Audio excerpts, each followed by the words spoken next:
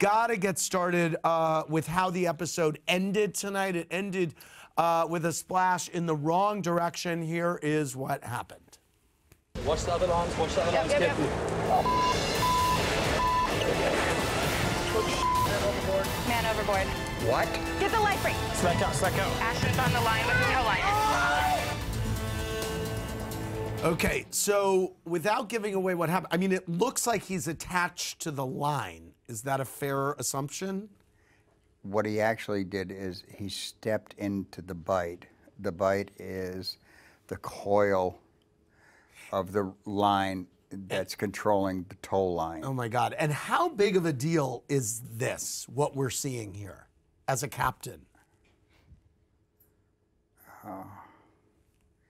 It is, in 35 years of yachting, I have never, ever had an experience that affected me the way this one did. Really? Ever. Wow. It was just so traumatic, and wow. Wow. Well, we will look to next week to see what actually happens, but I can see how shaken up you are just even talking about it. It was brutal. Yeah, it was brutal.